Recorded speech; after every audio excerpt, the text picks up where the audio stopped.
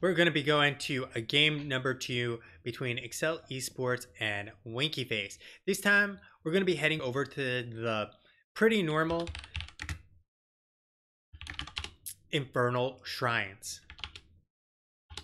Now, this was the map pick of Winky Face, and hopefully they'll be able to have a little more success here. I think they need to opt for a little bit better meta picks, and they'll find some more success in their team fights. Like I said, Greymane is a little bit off meta in my opinion nowadays. If we look at how well he's actually doing in things like Eastern Clash, Western Clash, I'm going to take a look actually right now.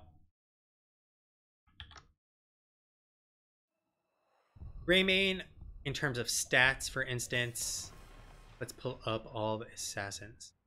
Greymane had what's considered a tier 4 ranking at the Clash based on MasterLeague.net. He was played 7 times, he lost 4 times, won 3 times, so a 42% win rate. Not considered a very successful pick. In the Western Clash, we're going to see a very similar situation overall. And in the Western Clash, if we take a look, Greymane was played a little bit more, but had almost identical success. 4 wins, 5 losses. But we're already in the draft, and we're going to kick it on over there.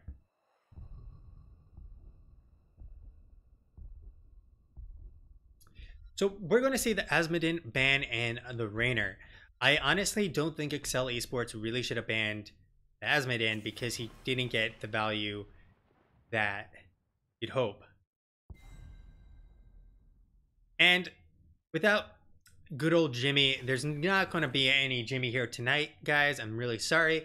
And we're going to see the Golden and the Whitemane banned out. We saw the Golden do okay. I honestly didn't think it was that great overall. But the Whitemane, on the other hand, is definitely a solid ban. The Diablo on Infernal Shrines, absolutely perfect. I mean, he has plenty of walls to bang someone into. He's super tanky. But that also denies the Phoenix the great synergy between Lightning Breath and Purification Salvo. So Alex Straza, definitely pretty good. They did just nerf the Lifebinder, and her win rate has dropped a little bit because of that. Not enough to actually make her, what do you call it? Make her really fall out of the meta, in my opinion. But it is a little worse overall nowadays. With Blaze being banned out, do you really want to give them Urel? And I'd say probably not. So you ban out Urel now because they get the next pick and they're going to pick up their solo laner. So that's exactly what we'll see here. Urel will be banned out, which means Dahaka is probably now the choice of Winky Face. If I was drafting at least, I'd say let's go Dahaka. Dahaka is pretty juicy. There's lots of bushes for people to come out of, and he has great flanking potential, especially with a team in comms. He burrows onto the side, comes and pops on out, and bam, a wild Dahaka appears, and Barney's silencing you for talking mean about him. Instead, we're going to get Maiev and Johanna. I think they could have saved the Johanna 100% here, unless they're going to put Phoenix in the solo lane, which I don't think is the way to go. But Johanna could have 100% been saved to the very last pick here. And I would say that it's probably the optimal way to go. However, it's not actually going to be Dahaka. They're going to opt for Sonya instead of the Dahaka, which isn't bad, but I don't think this is the right choice overall. The Hanzo, pretty good. I mean, once he gets the piercing arrows is really where it comes in. The big problem is that the scatter shot here can be denied by all the skeletons on the objective, which means it's often hard to get the value. However, if he picks up at level 4 the explosive arrows for Stormbow, it's very easy to get value. You throw out the Q and Stormbow will hit them and explode, and all of a sudden people are taking explosions to the face.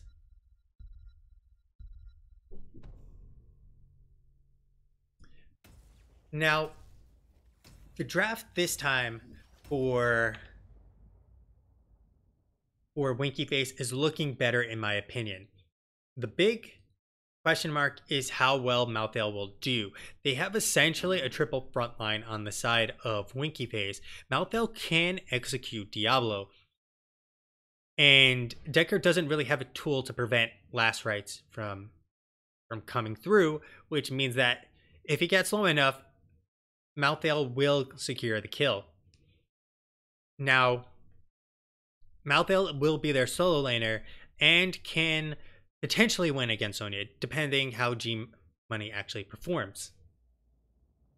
We're going to hop on into the game now, as we got that all ready to go. So, first things first. We got Thick Mane on the Hanzo. Poop Feast 420 on the Diablo. G Money on the Sonya. Hysteria on the Jaina. EO on the Deckard Cain. And that is going to be Accel eSports. On the other side, we got BZ on the Alex Straza. Brickhouse on the Phoenix. We got Spogino on the Malthael.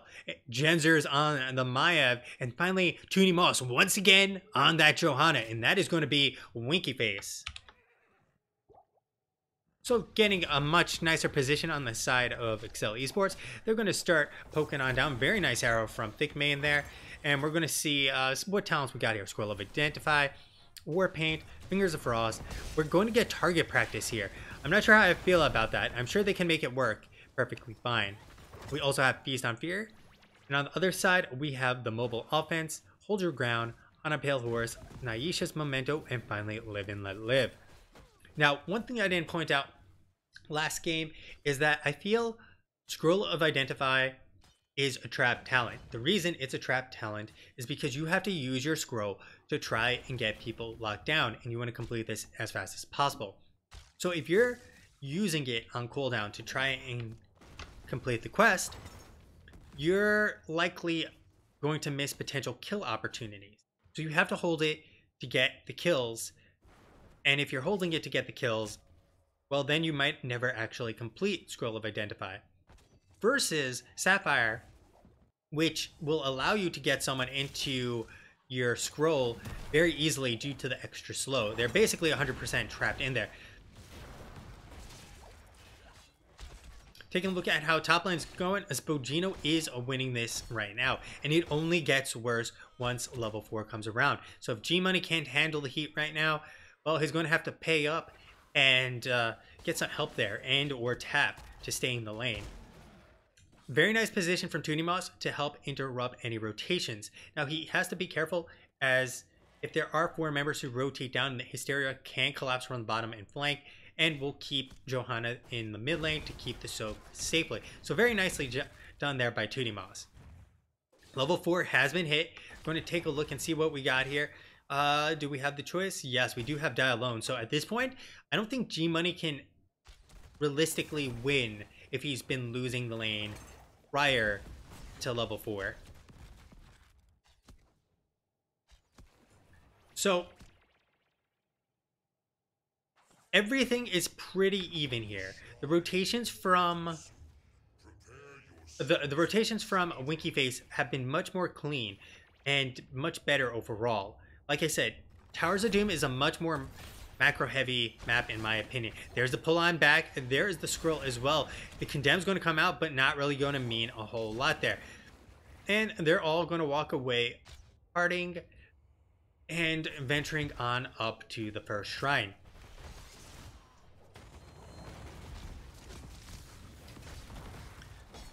At this point, both teams will have all members here very shortly, with a very early advantage on the side of Winky Face. Now, we got the zoning from the Blizzard, Toonie Moss going on, and team is not committing with him, however, and they're going to back off for now. The scroll not going to actually seal anyone in position. The Condemn onto Poop Feast 420. Going to back on out for now, and it looks like EO will tap on up in the meantime.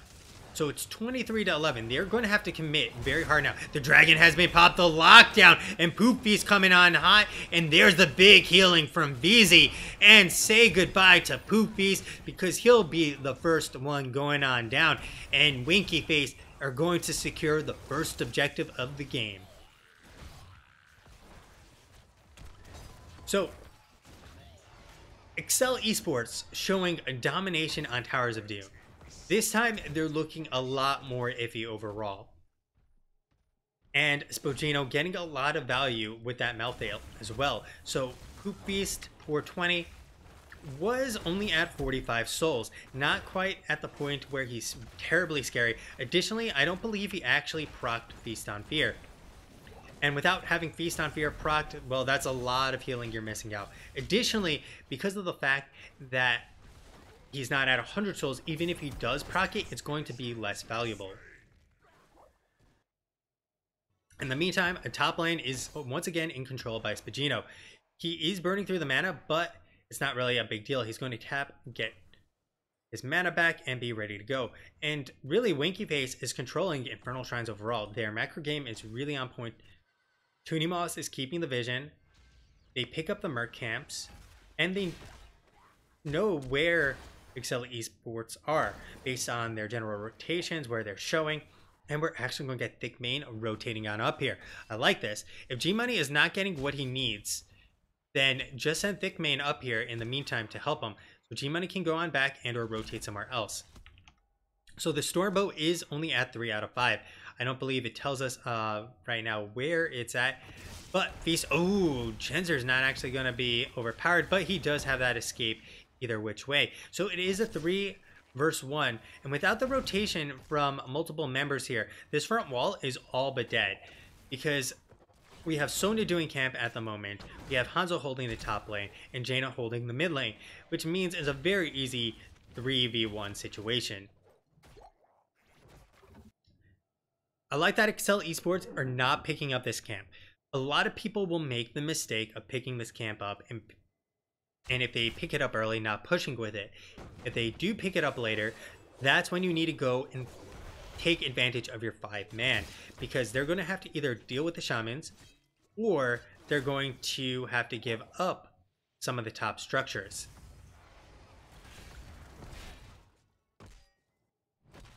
So once again, we're now at 4 out of 5. We got 12 stacks, 9 stacks, and 79 souls. This time around, we're going to see the Subdue picked up by Tootie. We're also going to get the Touch of Death here.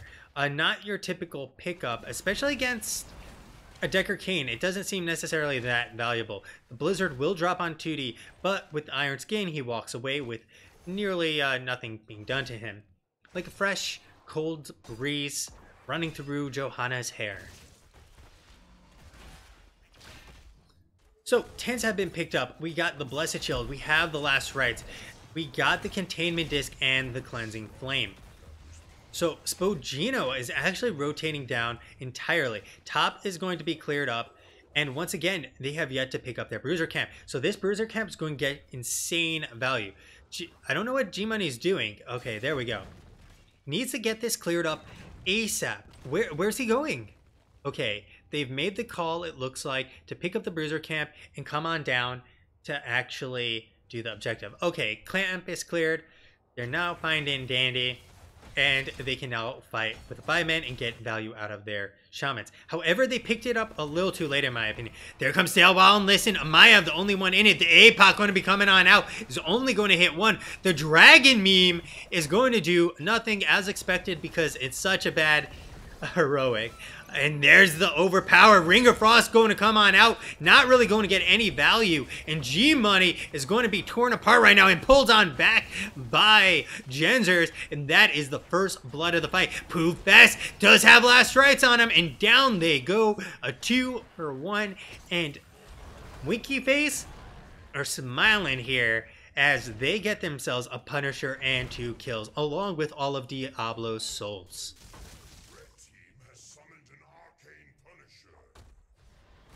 This Punisher is going to get a lot of value. You can see this Shaman Camp was starting to get value, but if they picked this up 10 seconds earlier, they would have been down their front wall. At this point, though, they're not.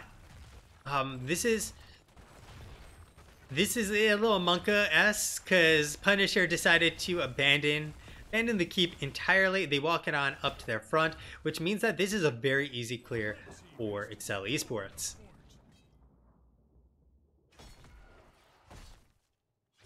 And with that, Winky Face now has the opportunity to do as they please. It's time to paint the map red. They're going to get the bottom camp, they'll get their camp, and then they'll be able to just wait around in a bush because they do have a talent advantage as well. Or they can even push into bot with camp advantage, or they can push into mid. Next objective is yet to show if it's top or mid, but either which way, top is opened and mid is open, making Winky Face capable of going in very, very hard like that right now. There's the Blessed Shield Purification Salvo coming on out as well. And Haze Hysteria getting low, but stay a while and listen because EO is going to peel for days. And they have traded out 1 for 1. Alex Straz is down. Sorry, a 1 for nothing. A second kill for Accel eSports. G-Money going to miss the spear onto Brickhouse. And they are going to get themselves the 2 kills that they need to start regaining control of this map. With that, they're not going to give up this camp whatsoever. So, what Winky Face did, I commend. However, they should have picked up their siege camp before doing that. It would have given additional pressure. There would have been more minions pushing on in. And, well, that's one less camp for Accel eSports to have taken. Bot lane has pushed in, but it's not going to get any damage on the front walls. In the meantime, double siege was in mid as we just saw the demise of one of those siege camps.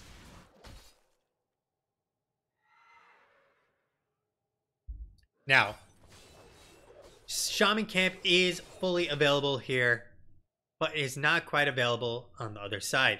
They still have another 35 seconds, which means that they need to prep it really, really quickly for the next shrine phase, as the next shrine phase should be coming online rather shortly. So I like this rotation from Winky Face.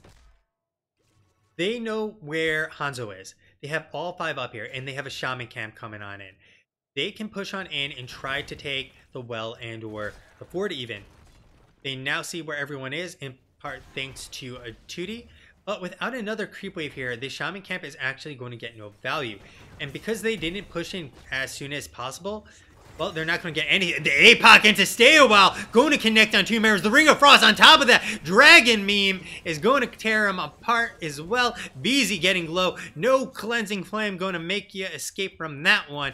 And that is 2 members of Winky Face down for the count right now, as they are going to chase around 2D Moss and pick up a 4th.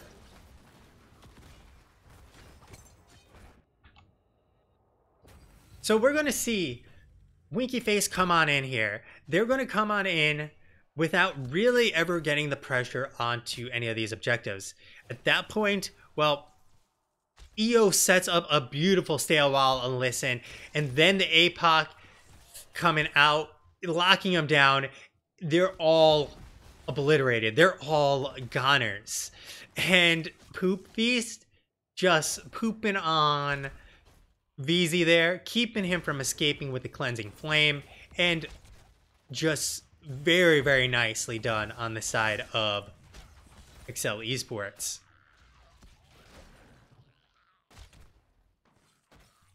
Now, this will be their first Punisher. They actually have Spagino trying to help push in bottom to get the pressure relieved. As I would like to see Spagino just push in. Trade the top or the bot. This is a winning trade in my opinion. 1, you want to get 16. 2, if they don't respond, then you take a front wall. If they do respond, Spagino can rotate up faster than G-Money, and that's exactly what's going to happen. 16 is around the corner. They are going to rotate up, and if they keep pushing in, this is going to be a 5v4 situation. Yes, they are going to have the Punisher, but they can run past the Punisher, especially after that.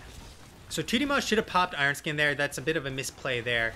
and the root will actually confirm the completion of Scroll of Identify. At this point, I'm not sure what Spagino is doing. It is a 5v4, but I really feel like he should have rotated up and just fought him. Genzer's going to take a bunch of damage. Spagino's going to spot him out, but he does have that additional movement speed and will be able to escape. So, Winky Face playing it, I feel a little too safe there. Definitely an opportunity to come on in with Spagino and try and force that 5v4 situation. Especially without Dragon's Arrow, it's a much easier fight. You do not want to be wombo comboed, and trying to take the fight on your terms is a much better situation overall. So Spagino will be coming on back down here, and he has to be careful and will take up a very, very safe position.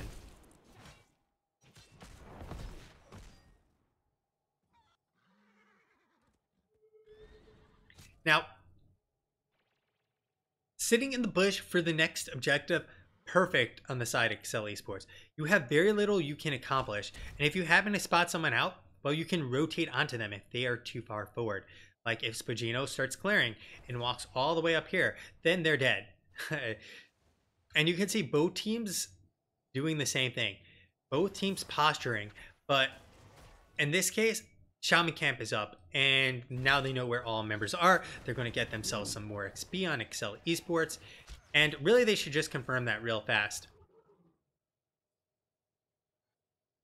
We're going to play some Ring Around the Rosie. We've got the Heretic Cube being thrown out there to try and dismount him and or find him. But being mounted, they're able to outrun the cube.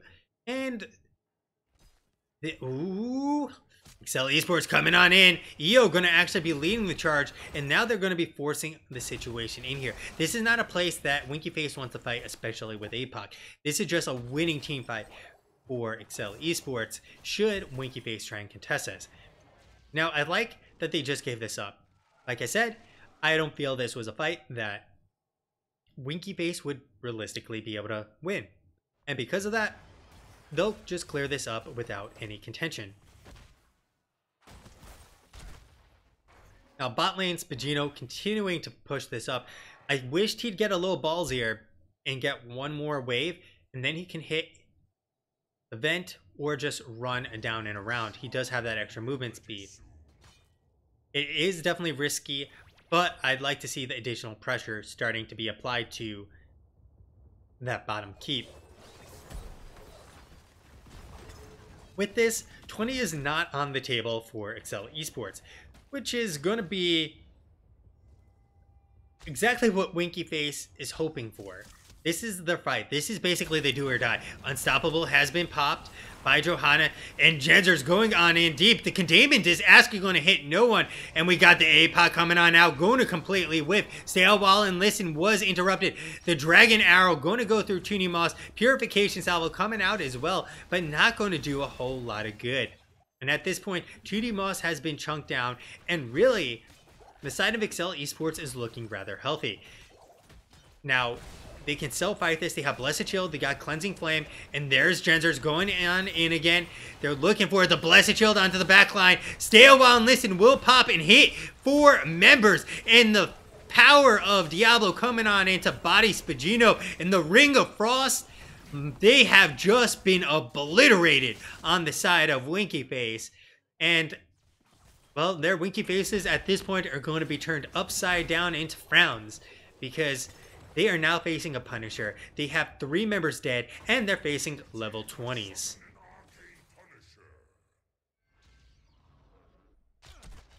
So this could be the game-winning Punisher. They have 30 seconds before Johanna is back.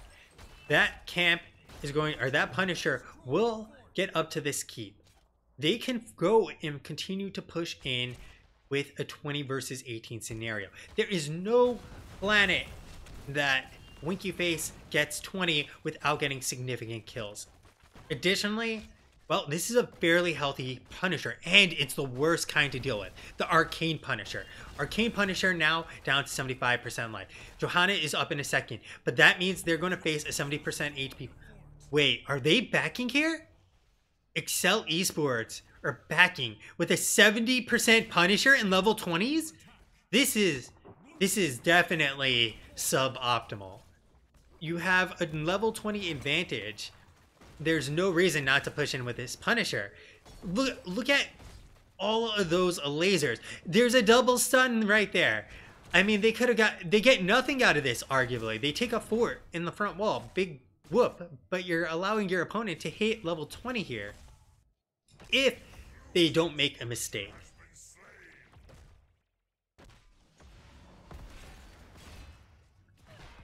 Alright, 2D pretty far forward. Does have Iron Skin though.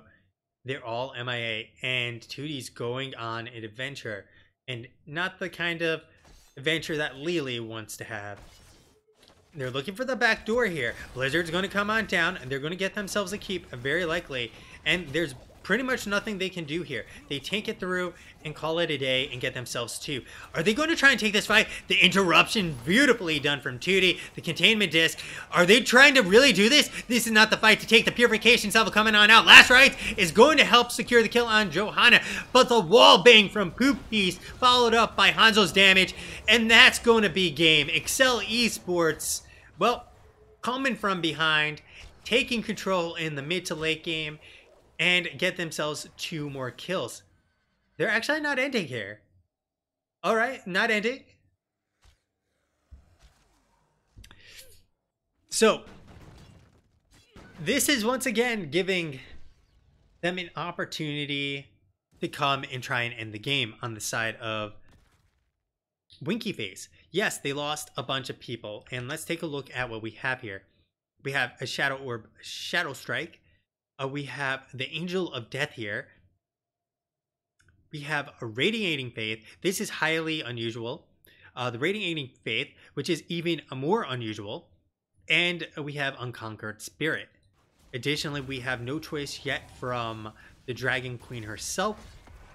Other side, we have the Respect the Elderly, Nur Pain, Ice Blink, the Dragon Awakens, and finally Dying Breath. And they revamped Dying Breath, if I remember correctly. Now, lots of map control and level 20s here might be what the doctor ordered for Winky Face. But they have to deal with top lane, bot lane, and really they're going to... The only good news, or maybe the bad news here, is that for 2 things. They need to push in top lane. And the bad news is that the bot lane also needs to be cleared. The good news is they have to go to the top shrine and clear that, and they'll clear the lane simultaneously. The bad news is that they really wanted it in the bot lane because the bot lane is where they can end the game. Poofy is going to be coming on in. They should actually be looking for this fight right now if they can get it. G-Money is going in on deep. Does have the Ignore Pain. Stay a while and listen. It's going to connect. APOC coming on up. We have the Ring of Frost available. Will actually only hit 1. Brickhouse taking a lot of damage. Purification coming out in return. But Brickhouse has to retreat on back. They will lose this keep. And really, they've lost a ton of heroics. The good news is that Poop Beast has APOC ready again already. Now, they need to go to the shrine. This is essentially a do or die. They need to clear. They need the shrine simultaneously. This is the worst of every world that you live in. This is the thing of nightmares that Winky Face will never smile again. Because you have 3 keeps down. You have to get to this objective. And if you don't, the game's over. And at this point, the game is over. Because Accel eSports is already at 20. They're going to hit 30 before we even see Winky Face here. And at which point, they literally can just go throw their bodies on this to guarantee the Punisher. Toonie Moss going to be coming on, and we got G-Money on in there. The containment is coming on out too. Genzer's taking a lot of damage. The Dragon coming on through. APOC going to seal the deal there. And with that silence, we Dying Breath coming out once again and helping to secure a second kill there. The 3rd, the 4th, and last man standing Malthel, and we get the 5-man team wipe.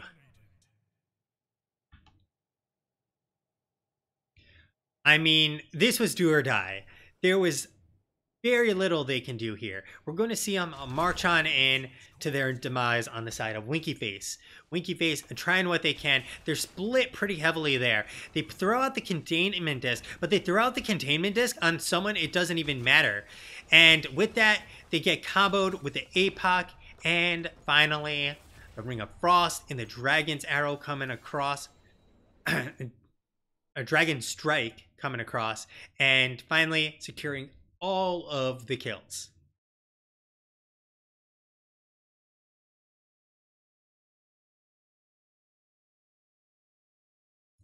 So, taking a look at the final damage numbers. Thick Mane on another planet once again. 34,000 damage more than the next closest. He almost doubles the damage output of anyone in this game. Hysteria, causing some hysteria by dishing out the damage as well at 44k. Spagino doing what he could, hitting 43k. If we take a look at some of the talents here as well, we did get the piercing arrows as well, and we also had the Dragon Hungers, the very unusual full Stormbow build. Now, rest of those stats, we're going to see Phoenix actually falling behind Sonya, and Sonya did go Wrath this time, but that is still not what you want to see out of a Phoenix getting beat by a Sonya. Additionally, Maiev really getting no value for Winky Face, only 27,000 damage. That's not exactly game-winning damage for Winky Face. Now, total healing output, EO taking the lead there with a 15,000 lead. And taking, well, 2D Moss doing everything in his power to tank, taking 91,000 damage versus the combined 122,000